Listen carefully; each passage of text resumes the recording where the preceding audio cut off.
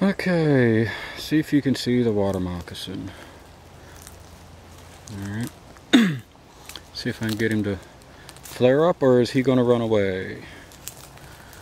What's he going to do? Because as you can tell, I'm probably 3 feet away from him.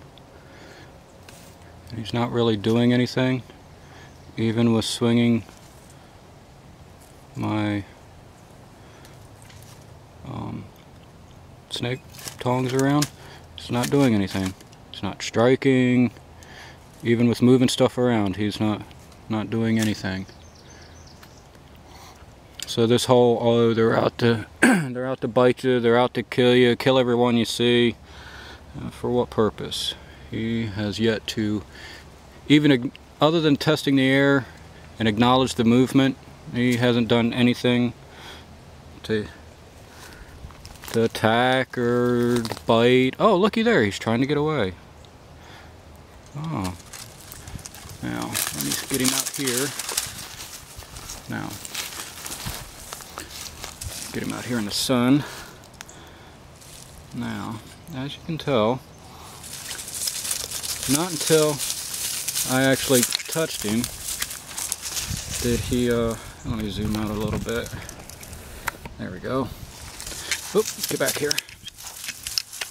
Now, as you can tell, they're heavy-bodied, but they still have some decent speed to them. This one's actually not overly large. Now, you can see, when he opened his mouth anyway, why they're called cottonmouths. Now, as you can tell, he's not coming at me. There he goes, biting again. But he's biting because I'm bothering him. And look, oh, he keeps trying to get away. He's not coming towards me. He's not actively trying to kill me. And that's the other cool thing, is he's shaking his tail. He's trying to imitate a rattlesnake. Because every animal knows what the shake of a rattlesnake means. It means your ass is in trouble. Now, like I said, this one isn't overly large. This is actually the second one, possibly third one I've seen in the last, I don't know, 10, 15 feet. Because it is breeding season. This one's actually not overly large. Judging by the length of the tail, I'd say it's probably a male, but I really can't tell without probing it or popping it, and I'm not handling a venomous snake barehanded. Snake tongs are the only way. Now, as I've told many people, if you find a snake out in the wild, if you don't know what it is, leave it alone. If you're unsure of what it is, leave it alone. Last thing you want to do is get bit by a venomous snake.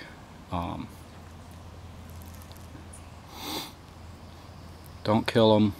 Obviously, like I said, you know, he's not trying to kill me or anything else. He tried to get away from me. He's not chasing me. You know, I've heard that old wives' tale a million times.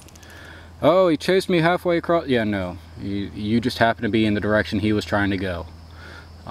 As you can tell, where I'm at, there's water, you know, 15 feet away. This is a trail. And then over this way, there's lots of cover. And over there is actually where I found him at. So they're not as horrible and vicious as everybody thinks, you know. And like now, he's not, you know, not doing anything except for trying to intimidate me to go away. You know, see if I can, look, he's protecting his head, because that's the one vital part of their body. If their head gets hurt, they're basically done.